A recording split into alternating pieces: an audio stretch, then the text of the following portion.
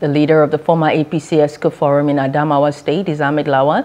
He has disclosed the intention of the group to purchase the presidential and governorship nomination forms for Asiwaju Bola Ahmed Tinubu and Honorable Abdulrazak Namdas, respectively, for the 2023 election.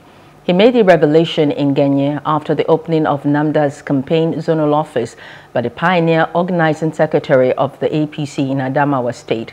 Our correspondent Ibrahim Abubakar filed in this report.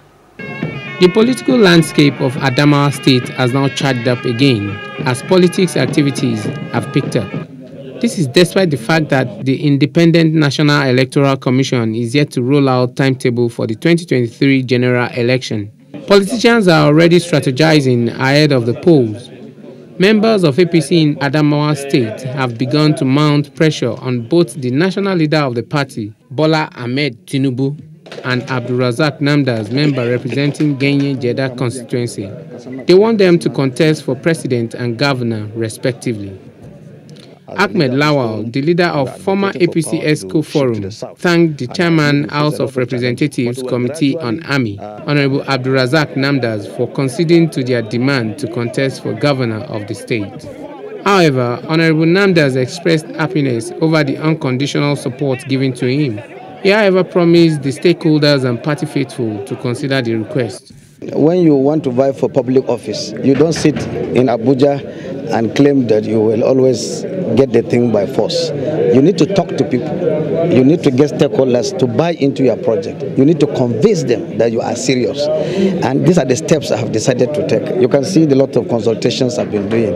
And I've moved around with people and I've pleaded with them, I've begged with them, and they've seen reason with me. And that's why they are following me. And because you rely on the masses, you just have to follow them to where they are.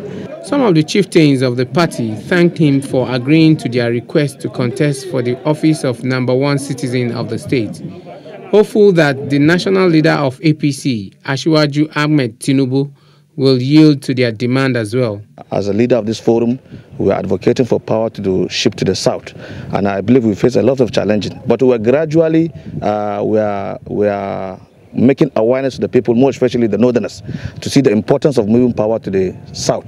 And I believe we're achieving that. If you look at now the popularity that Ahmed Tinubu is gaining in the northern Nigeria and in Nigeria at large, that shows that we did a very good homework to make sure that he emerged as a candidate for our party come 2023. Political watchers are of the view that Adamawa will be a battleground in the 2023 presidential poll, considering that the PDP National Convention Committee Chairman, Ahmadu Umaru Fintiri, and the party's presidential candidate in 2019, Atiku Abubakar, hail from the state.